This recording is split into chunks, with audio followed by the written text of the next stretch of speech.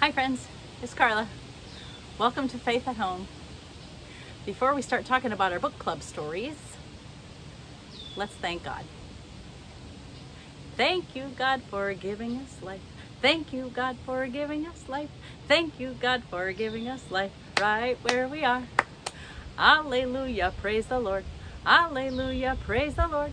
Alleluia, praise the Lord, right where we are. Amen. And if you were giving an offering somewhere, now is a great time.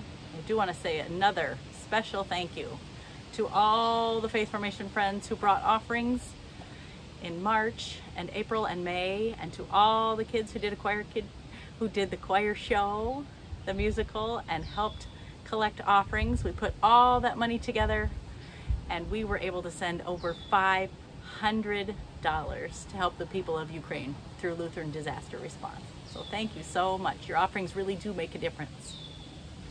All right, now let's talk about our book club stories. We have two. We're doing a children's book and we're doing a Bible story. And let's find out first what they have in common. You ready? We're gonna do some actions. First, we're gonna pretend we're climbing up a tree. Maybe can't go that fast. Climbing. And then watching or looking. And then walking. And then eating. All right, so these are things that people do all the time, especially kids like to climb, all kinds of things. And we all watch and learn and observe, or look for someone, or look for something that we've lost. Lots of watching and looking. And then of course, we walk every day, here and there and everywhere, and eating, necessary for life every day. So that's where we're gonna start. Those four things, those four actions are in both of our stories. And then something that's not an action, also in both stories, and that is being curious. You've probably already figured out the story, but here's one more clue. I bet you know for sure by now.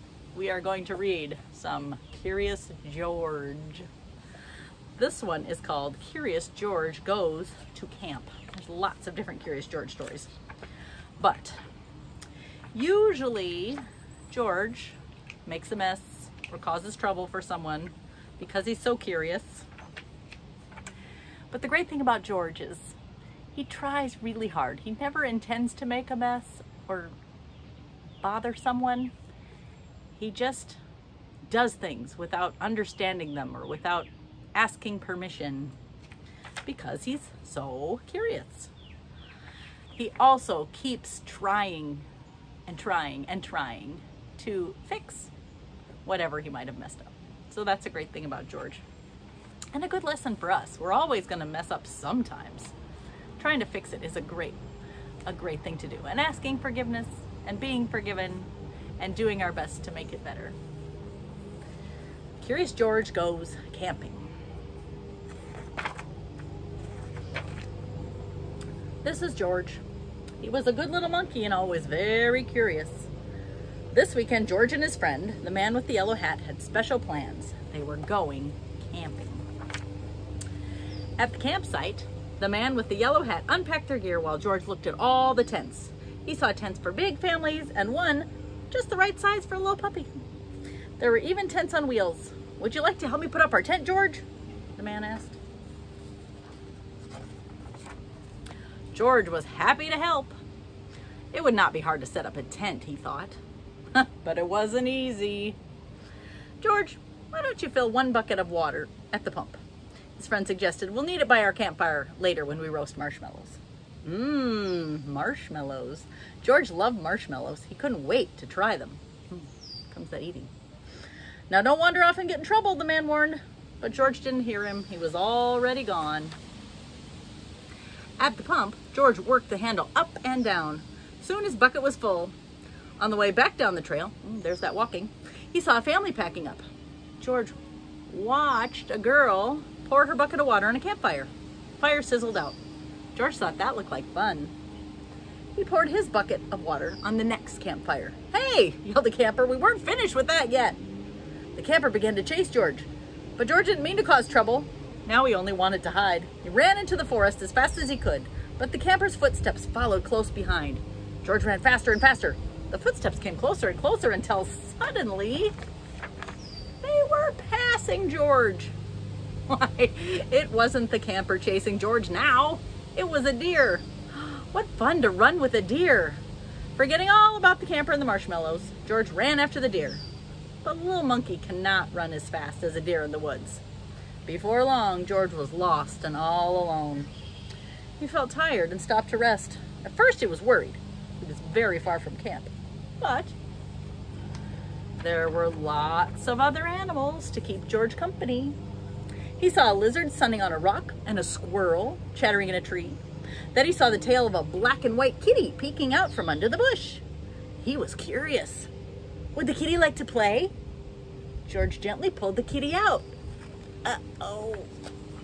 But it was not a kitty. It was a skunk. And it was scared. The skunk lifted its tail and sprayed. Woo! The spray smelled awful. The animals tried to get away. George wanted to get away too, but he couldn't. The smell was all over him. How would he ever get rid of that awful smell, he wondered. Too bad he couldn't take a bath in the woods. Then George had an idea. He could wash the smell off in the creek. George jumped into the cold water. He splashed and scrubbed, but he was still smelly. And now he was wet too. What could he do? George thought and thought. If he climbed up a tree to dry off, would the smell blow away? No. Even high and dry up in the tree, George did not smell better. Poor George. He wished he hadn't wandered so far from camp.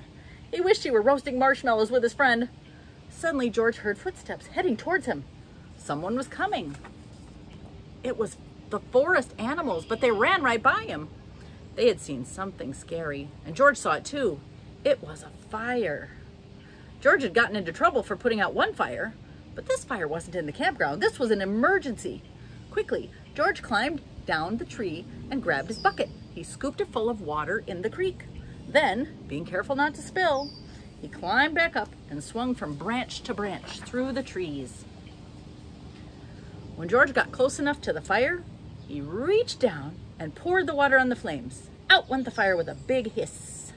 Just then, George's friend rushed out of the forest with a ranger. "George," he called, "I was afraid you would be here."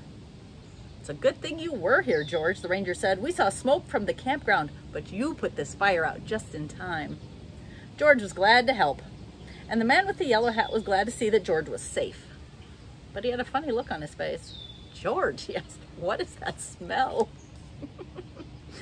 Back at the campsite, George's friend helped him get rid of the awful smell. After a strange bath in tomato juice, George smelled fine. Then the man with the yellow hat invited the ranger to cook dinner with them over their own small campfire. "Fires can be nice if you're careful," said the ranger. George agreed, especially for roasting marshmallows. George finally gets to eat the marshmallows. Well, what do you think? Is being curious good? Sometimes. When we watch, we learn. When we ask questions, we learn. Is being curious bad? Sometimes. If we run off the path and get lost, could be a bad thing. So fires are good if you're careful. And curiosity is good sometimes. Many things in life are like that. Got to figure out when it's good and when it's bad, or how much to do. So in our Bible story today, speaking of curious, there's a very short story in the book of Luke, chapter 19, verses 1 through 10, called Zacchaeus the Tax Collector. Jesus entered Jericho and was passing through. A man named Zacchaeus lived there. He was a chief tax collector and was very rich. Just so you know, people didn't usually like the tax collectors. They tended to take more money than they should and keep some for themselves, which was not a nice thing to do. Zacchaeus wanted to see who Jesus was, but he was a short man. So he's curious about Jesus, but he can't see over the crowd. So he ran ahead and climbed a sycamore fig tree. Oh, we're climbing trees again. He wanted to see Jesus, who was coming that way. Jesus reached the spot where Zacchaeus was. He looked up and said, "Zacchaeus." He knew his name. "Come down at once. I must stay at your house today." So Zacchaeus came down at once and welcomed him gladly. All the people saw this. They began to whisper among themselves. They said, "Jesus has gone to be the guest of a sinner."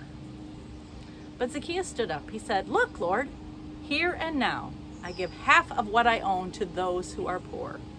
And if I've cheated anybody out of anything, I will pay it back. I will pay back 4 times the amount I took." Jesus said to Zacchaeus, "Today salvation has come to your house. You are a member of Abraham's family line. The Son of Man came to look for the lost and save them." So Zacchaeus had been doing kind of bad things. But a visit with Jesus and the surprise that Jesus knew his name and wanted to come to his house changed him. He decided to be more fair and to be more generous. Just that one little visit with Jesus changed his whole life. Good thing he was curious about Jesus. So, did you hear them all? Climbed the tree, looked for Jesus, walked home with Jesus afterwards, and ate some dinner together. Same things, plus that common curiosity. Before I go, let's sing the old song about Zacchaeus, okay? It might be new to you. Zacchaeus was a wee little man was he. He climbed up in the sycamore tree, for the Lord he wanted to see. And as the Savior passed that way, he looked up in the tree, and he said, "Zacchaeus, you come down, for I'm going to your house today, for I'm going to your house today." Let's pray. Thank you, God, for stories to teach us about how others are and how we can be. Help us be generous and curious in the safe ways to learn about your world and all your people. Amen. Bye, friends. See you next time.